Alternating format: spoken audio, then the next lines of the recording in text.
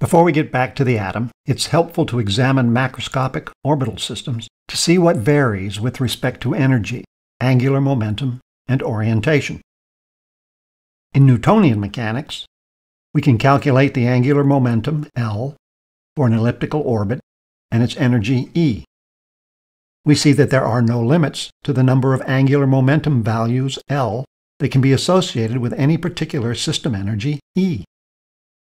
We also note that there are no restrictions on the orientation or azimuth angle for any angular momentum, L. Because we are dealing with a spherical system with the bulk of the mass at the center, it is common practice to use spherical coordinates. R is the vector specifying the position of the electron relative to the proton.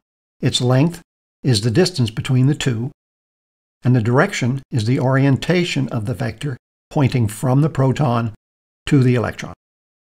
Theta is the polar angle most closely related to angular momentum, and phi is the azimuthal angle associated with orientation.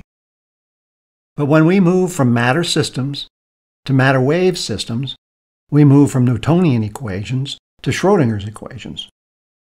The relationships between energy, angular momentum, and orientation are quite different. With Schrodinger's equation for the hydrogen atom in spherical coordinates, we can separate the variables r, theta, and phi.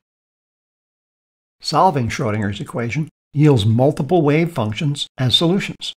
They define an electron's probability density cloud.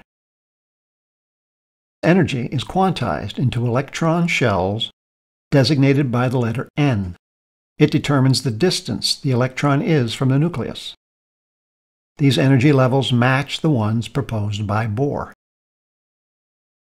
For each energy level n, the associated angular momentum is also quantized into electron subshells designated by the letter L. It determines the shape of the orbital. And, surprisingly, for each quantized angular momentum subshell, even the allowed orientations are quantized into orbitals and designated by the letters M sub L.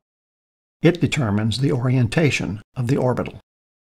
In chemistry, an atomic orbital is defined as the region within an atom that encloses where the electron is likely to be 90% of the time. It is these radii, with their binding energies and interesting geometries, that give atoms their chemical properties.